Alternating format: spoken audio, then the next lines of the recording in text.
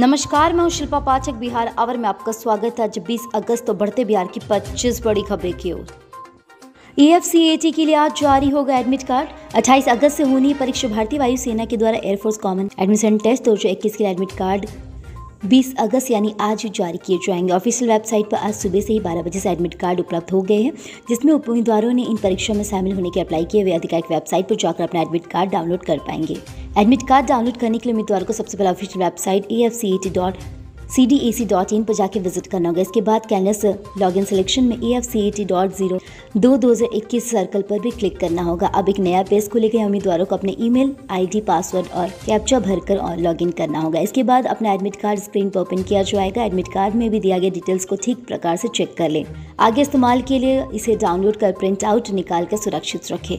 Cat 2021 IIM Ahmedabad ने परीक्षा के लिए एलिजिबिलिटी क्राइटेरिया में किया बदलाव। Indian institute of management Ahmedabad cat 2021 के लिए एलिजिबिलिटी क्राइटेरिया में कई बदलाव किया है। कैट 2021 के लिए जारी नोटिफिकेशन के मुताबिक परीक्षा के लिए आवेदन करने वाले कैंडिडेट्स की सीमांत अपराध यूनिवर्सिटी से कम 50% अंकों या समकक्ष CGPA के लिए ग्रेजुएट होनी चाहिए। वहीं SC/ST कैंडिडेट्स के लिए 45% तक तय है। परीक्षा की समिति के लिए देश भर में कोरोना महामारी को देखते हुए कैट 2021 के लिए योग्यता मापदंड में कई तरह की छूट दी गई। दरअसल परीक्षा समिति को महामारी के दौरान मार्कशीट के बदले जारी किए गए प्रमोशन पास सर्टिफिकेट्स के साथ ही कैंडिडेट से कई सवाल प्राप्त हो गए। इन सभी बातों को ध्यान में रखते हुए समिति ने कैंडिडेट 2021 के लिए पात्रता मापदंडों में संशोधन का फैसला किया। बिहार बोर्ड इंटर एडमिशन दूसरी मेरिट लिस्ट के लिए 24 अगस्त तक भरे विकल्प। बिहार बोर्ड सिलेक्शन की पहली मेरिट लिस्ट में जिन छात्रों का नाम नहीं, उनके पास से बोर्ड ने 24 अगस्त तक नया विकल्प भरने का मौका दिया है। जी हाँ, इनके छात्र या कॉलेज या स्कूल चुन सकते हैं। नए न्यूनतम 10 और अधिकतम 20 विकल्प भर सकते हैं। इन विज्ञापनों के साथ ही आधार पर छात्रों को दूसरी लिस्ट में जगह दी जाएगी।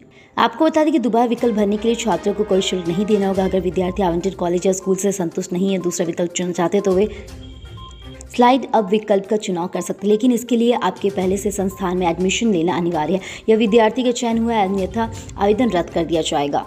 देश में 24 घंटे में मिले 36,401 नई कोरोना संक्रमित। सक्रिय मामलों में लगातार कमी। भारत में 24 घंटे के दौरान 36,401 नए कोरोना संक्रमित मिले, जिसमें 530 संक्रमितों की मौत होगी, जिसमें से 49,157 लोगों की संक्रमण की वजह से ठीक हुए हैं। यह जानकारी गुरुवार सुबह 8 बजे से केंद्रीय स्वास्थ्य मंत्रालय की ओर से जारी आंकड़ों में किया गया। देश भर में सक्रिय मामलों के साथ लगातार कमी दर्ज की जाए। फिलहाल देश में 3,64,129 संक्रमितों की इलाज चल रही है। इलाज के साथ ही सक्रिय मामलों का संख्या 149 दिनों में सबसे कम रहा है। कुछ संक्रमणों के साथ ही 1.13% सक्रिय मामले हैं, जिसमें से भारतीय वायुविज्ञान अनुसंधान परिषद ने बताया कि 50 करोड़ टेस्ट करने का आंकड़ा पार कर लिया गया। स्वास्थ्य मंत्रालय ने बताया कि देश भर में कोविड वैक्सीनेशन ने आंकड़ा 56,64,83,433 हो गया है। इसमें से 24 घंटे में 56,33,036 वैक्सीन डोज लगाई जा रही है। 24 घंटे में 16 नए संक्रमित मिले। एक्टिव केस घटकर 187 पहुंचा। बिहार के 38 जिलों में 9 जिले पूरी तरह से कोरोना मुक्त फ्री है, जिसमें से कोरोना का एक भी मामला नहीं है। इसके साथ ही 12 ऐसे जिले जहां से एक्टिव मामलों की संख्या 3 से कम रही है। जिला में भी कोरोना फ्री के रेस में आगे। एक्सपर्ट का कहना है संक्रमण की रफ्तार कम हुई, लेकिन खतरा चला नहीं। थोड़ी सी लापरवाही में न सिर्फ कोरोना फ्री जिलों में ही मामले बढ़ेंगे, बल्कि यह कंट्रोल करना मुश्किल हो जाएगा। यही कारण है कि सरकार भी लोगों से बार बार मास्क और सोशल डिस्टेंस का पालन करने की अपील कर रही है। सीएम को पीएम का बुलावा। जाति जनगणना के मसले पर 23 अगस्त को मिलेंगे मोदी। जाति जनगणना पर प्रधानमंत्री नरेंद्र मोदी ने नीतीश कुमार को मिलने का समय दे दिया है। 23 अगस्त को पीएम ने सीएम को मिलने के लिए बुलाया। नीतीश कुमार ने पीएम के पास जाति जनगणना कराने के लिए संसदीय प्रतिनिधिमंडल ने की मिलने का समय मांगा था। इसके बाद पीएमओ से सूचना आई कि बुलाया गया सीएम नीतीश कुमार ने इसकी जानकारी ट्वीट करके दी। नेता प्रतिपक्ष तेजस्वी यादव में पीएम मोदी से मुलाकात करेंगे, वहीं प्रतिनिधिमंडल में शामिल होंगे। बिहार में प्राथमिक शिक्षा की तस्वीर। 5 कमरों में चलते हैं 3 सरकारी स्कूल। पटना के गांधी मैदान कुर्सी रोड पर टोला में प्राथमिक विद्यालय का भवन है। इस छोटे से 2 मंजिला भवन में कुल 6 कमरे हैं। भवन काफी पुराना है, इस कारण से कमरे की हवादार नहीं होती है। दिन में ही अंधेरा छाया रहता है। विद्यालय के साथ ही गौसाई टोला में एक स्कूल प्राथमिक के साथ ही गौसाई टाला का चलता है, जिसमें से 1 से लेकर 5 तक के छात्रों की पढ़ाई होती है। भवन का मूल विद्यालय है, जो 150 से अधिक बच्चों वाले स्कूल की क्लास 11:30 बजे से लगती है। दूसरा विद्यालय राजकीय बुनियादी विद्यालय, जिनमें से 1 से 8 तक के बच्चों की पढ़ाई होती है। 190 बजे रजिस्टर्ड है, जहाँ से लेकर 5 कमरों में 3 स्कूल सरकारी चल रहे हैं, जिसमें 3 शिफ्ट में स्टूडेंट आते हैं। क्लास की फर्स्ट चलती है। कार्यालय का रिकॉर्ड तो गुरुजी झोले में लेकर आते। इतना ही नहीं, शिफ्ट के हिसाब से क्लास के लिए अलग स्कूलों की छुट्टाई बीतती है। कोरोना काल में भी स्कूलों की व्यवस्था सिस्टम पर सवाल खड़ा करने वाली है। बड़ी खबर। बिहार में 5.5 लाख विद्यार्थियों ने छोड़े स्कूल। कोरोना संकट के कारण 5.5 लाख विद्यालयों ने में विद्यार्थियों ने अपना स्कूल छोड़ दिया। राजधानी के 100 विद्यालयों से 10,000 से अधिक बच्चे टीसी लेकर अपने गांव चले गए। वर्तमान में स्कूल खोलने के बावजूद 40% से अधिक बच्चे नहीं आ रहे हैं। फिलहाल सरकार के आदेश से कक्षा 1 से लेकर 12वीं तक के स्कूल खोल दिए गए हैं। एसोसिएशन ऑफ पब्लिक स्कूल के डॉक्टर सीपी सिंह का कहना है कि एक सर्वे के अनुसार राज्य के 30,000 निजी विद्यालयों से लगभग 5.5 लाख बच्चों ने ट्रांसफर सर्टिफिकेट ले लिया है। इसका मुख्य कारण कोरोना संकट को माना जा रहा है। कई बच्चों के घर में कमाने वाला कोई नहीं है, बच्चों का भरण पोषण की भी मुश्किल होगी, वे स्कूलों की फीस कहां से दे पाएंगे। समस्तीपुर अंगार घाट चौक पर सड़क के दोनों तरफ 10 फीट जगह खाली करने का आदेश। अंचल के अंगार घाट चौक पर सड़क के दोनों ओर 10-10 फीट सड़क किनारे के साथ ही जमीन खाली करने का अधिकार दे दिया गया है। आदेश के बाद अंचलाधिकारी अजित कुमार झा ने समस्तीपुर से सोरसा को जोड़ने वाली स्टेट हाईवे 55 को अतिक्रमण मुक्त कराने के लिए संबंधित निर्देश दुकानदारों को दे दिए। सीओ ने माइनिंग पर अंगार घाट चौक पर सड़क के दोनों ओर 10-10 फीट सड़क किनारे की जमीन को 1 सप्ताह के साथ ही अंदर खाली करने का आदेश दे दिया है।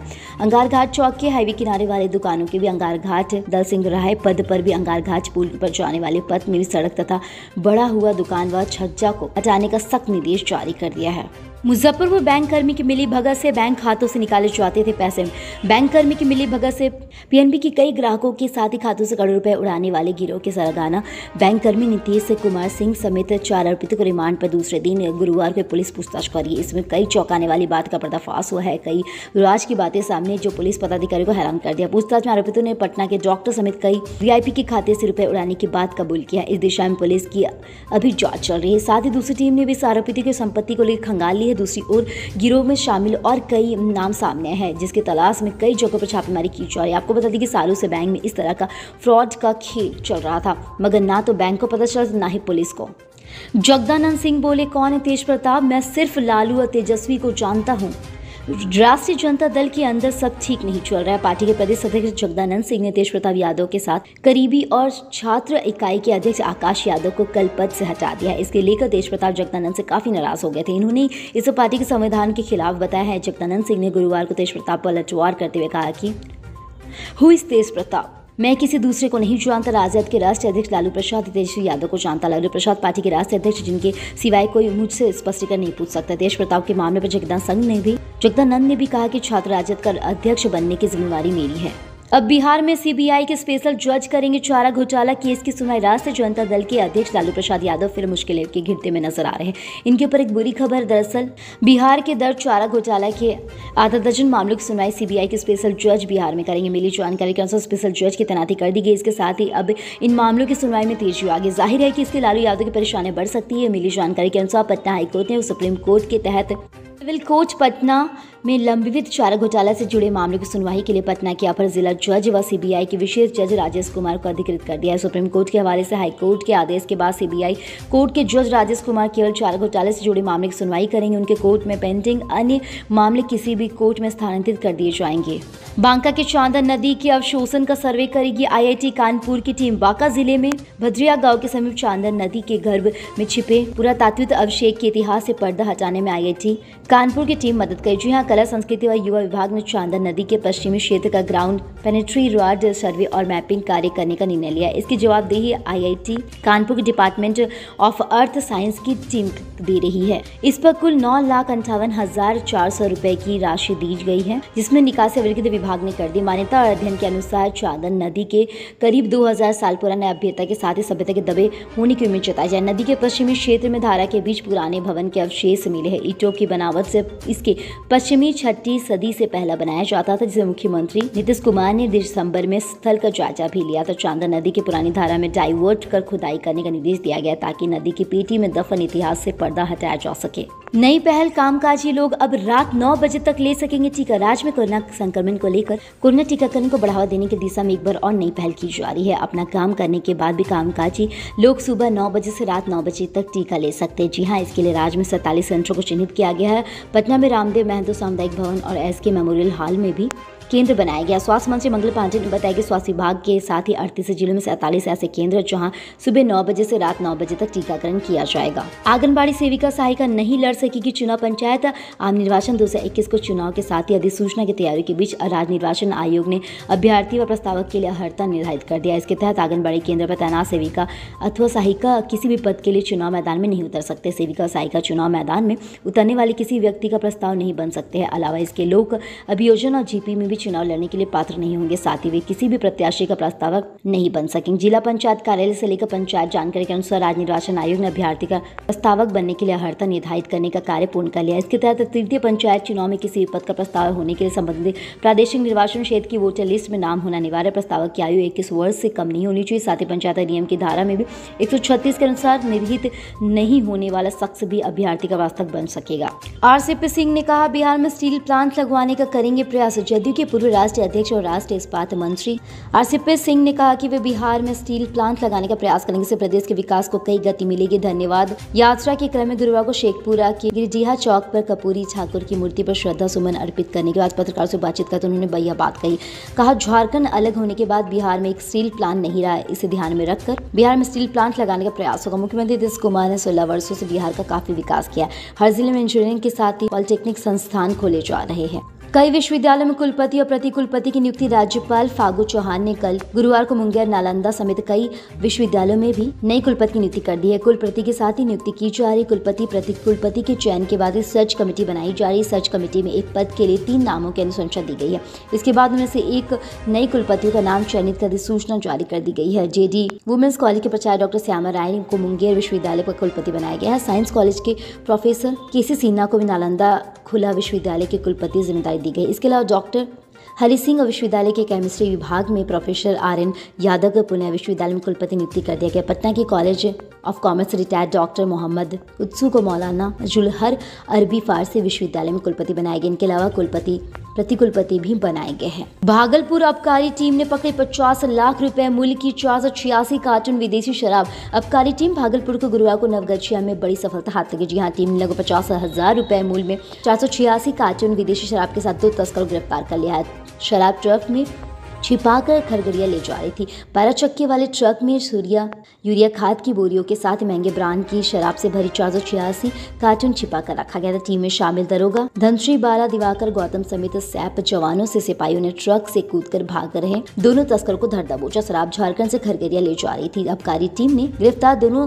तस्करों को नवगछिया पुलिस को सौंप दिया। मुजफ्फरपुर का अरिया थाना दूसरी बार बाढ़ ग्रस्त, कई मोहल्लों में घुसा बाढ़ का पानी। मुजफ्फरपुर में बुढ़ी गंडक दूसरी बार उफान पर। जी हाँ, इस वजह से मुजफ्फरपुर शहर के निचले इलाकों में दूसरी बार बाढ़ का खतरा उत्पन्न हो गया। शेखपुर आश्रम घाट, लकड़ीडाई, जगन्नाथ मिश्रा कॉलेज के पास से ही बाढ़ का पानी मोहल्ले में घुस गया। नदी के बांध के भीतर बड़ी संख्या में झोपड़ियां डूब गई हैं। अरियापुर के साथ ही जून के बाद फिर से पानी भर गया है। दूसरी बार बाढ़ जाने से लोग हैरत में। शेखपुरा से पलायन शुरू हो गया है। पक्का मकान वाले ऊपर सिट करने की तैयारी में लग गए हैं। वहीं कच्चा मकान वाले लोग उच्च स्थानों पर तंबू लगाकर रहना शुरू कर दिए। इसे बूढ़ी गंडक नदी के दक्षिण तटबंध से बने अपनी स्कूल गेट पर नगर निगम ने चौकसी बढ़ा दी है। दूसरी बाढ़ पर एसडीओ पूर्वी डॉक्टर चंदन कुमार ने भी बताया कि हालात बड़ी नियंत्रण में, जिसमें मुशहरी सीओ को बाढ़ पर नजर रखने का निर्देश दे दिया गया है। बिहार पंचायत चुनाव 2021 की घोषणा, राजनीतिक दलों की बढ़ी चहलकदमी। बिहार पंचायत चुनाव की घोषणा के साथ ही राजनीतिक दलों की चहलकदमी बढ़ गई। हालांकि पंचायत चुनाव में किसी भी राजनीतिक दल को झंडा, बैनर और पोस्टर लगाना मना है, लेकिन राजनीतिक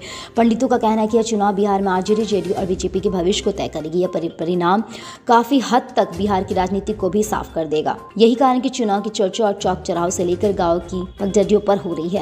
बड़ा फैसला, 36 सदर अस्पताल में खुलेगी पीडियाट्रिक यूनिट। कोविड महामारी का प्रकोप हालांकि प्रदेश में कम होने लगा, लेकिन स्वास्थ्य विभाग भविष्य में कोविड की आशंका को देखते हुए इसे निपटने को लेकर पूरी सतर्कता बरत रही। इसी कड़ी में स्वास्थ्य विभाग ने भी अब राज्य में 36 सदर अस्पतालों की पीडियाट्रिक्स यूनिट खोलने का फैसला है। जिलों में भी बच्चों को अधिक से अधिक स्वास्थ्य सेवाएं प्राप्त हो सके, इस वजह से निर्णय लिया जा रहा है कि सरकार ने यह काम में भी 135 करोड़ रुपए मंजूर कर दिया है। बिहार के स्वास्थ्य मंत्री मंगल पांडे ने कहा कि कोविड की तीसरी लहर में बच्चों को सबसे ज्यादा अधिक शंका जताई जा रही। इससे निपटने के लिए सरकार सदर अस्पतालों में पीडियाट्रिक यूनिट खोलने का फैसला लिया। बजट में राशि के प्रावधान भी किए गए। हमारी कोशिश है कि राज्य के नागरिकों को बेहतर से बेहतर सुविधा प्रदान की जाए, स्वास्थ्य मिल सके, ताकि अब उन्हें मजबूरी में इलाज के लिए राज्य के बाहर ना जाना पड़े। अगले वर्ष तक हमारी सभी पीडियाट्रिक यूनिट चालू हो जाएगी। 2 दिन बाद ये अच्छी बारिश के आसार। मौसम विज्ञान केंद्र से प्राप्त जानकारी के अनुसार मानसून की ट्रफ लाइन इन दिनों फिरोजपुर, नरजोन, अरौई, सिद्धि, जमशेदपुर, बंगाल के दीघा से होते हुए उत्तर पूर्व बंगाल की खाड़ी की ओर गुजर रही। इसके प्रभाव से राज्य में अच्छी बारिश को लेकर थोड़ा इंतजार करना होगा। मौसम विज्ञानी संजय कुमार की माने तो मौसम की ट्रफ लाइन अब राज्य से होकर गुजरने के साथ ही कई हिस्सों से 20 से लेकर 21 अगस्त के बाद अच्छी बारिश होने की संभावनाएं जताई जा रही है। गलती से भी ना करें इन तेलों को दोबारा गर्म। भारत में आमतौर पर सभी घर में पूड़ियाँ, पापड़, पकौड़े तलने के बाद तेल को दोबारा इस्तेमाल करने के लिए स्टोर किया जाता है। हम सभी ऐसा यह सोचकर करते कि इस तरह इतना सारा तेल बर्बाद होने के बजाय बच जाएगा। हालांकि हम ये सब ज़्यादातर लोग यह नहीं जानते हैं कि तेल को दोबारा इस्तेमाल करने से हम कई बीमारी को न्योता देते हैं। खाना बनाने के लिए बेस्ट तेल का करें उपयोग। अगर आप तेल को दोबारा इस्तेमाल करना चाहते तो बेहतर है कि राइस ब्रेन का उपयोग करें, क्योंकि यह एक सुरक्षित विकल्प है। अब इसका इस्तेमाल माध्यम आंच पर कर सकते हैं, फिर से इसे दोबारा इस्तेमाल कर सकते हैं। इन तेलों को ना करें दोबारा इस्तेमाल करने की गलती। वनस्पति, नारियल और ताड़ के तेल ऐसे तेल हैं जो डीप फ्राई करने के लिए सबसे खराब माने जाते हैं। तेल को दोबारा इस्तेमाल करने का सही तरीका सुनिश्चित करें कि तेल को बहुत अधिक तापमान पर लंबे समय पर डीप फ्राई ना करें। मसलन अगर आप पूरी तरह से तेल को ज़्यादा देर तक गैस पर रखने के बजाय पूरी तैयारी कर लेने के बाद ही गैस जलाएं और पूड़ियों को जल्दी डीप फ्राई कर लें। फिर इस तेल को कम आंच पर सब्जी बनाने या तेल को तलने के लिए इस्तेमाल किया जा सकता है। कल हमारे द्वारा पूछे गए सवाल के जवाब आप में से बहुत से जिसने हमें कमेंट करके दिया, उसके लिए आपका बहुत बहुत धन्यवाद। आप में से जिन यूजर्स के जवाब चले गए उनके नाम हैं शाहनवाज, कोमल चौधरी, मीरा पाठक और कन्हैया कुमार। आप हमारे सवालों का जवाब देते हम कल आपका नाम लेने की पूरी कोशिश करेंगे। तो चलिए बढ़ते आज के सवाल को। आज का सवाल कुछ इस प्रकार है, क्या राज्य में प्राथमिक शिक्षा की स्थिति अच्छी नहीं है? अपने जवाब हमें कमेंट करके जरूर बताएं। इसके साथ ही आज के लिए बस इतना ही। कल की खबरों के लिए हमारे साथ जरूर रहे। अगर ये वीडियो आप हमारे YouTube पर देख रहे हैं तो चैनल को सब्सक्राइब करें और बेल आइकन दबाना ना भूलें। और अगर आप ये वीडियो हमारे Facebook पर देख रहे हैं तो पेज को लाइक करें और ज़्यादा से ज़्यादा शेयर करें। सुरक्षित रहें, स्वस्थ रहें। धन्यवाद।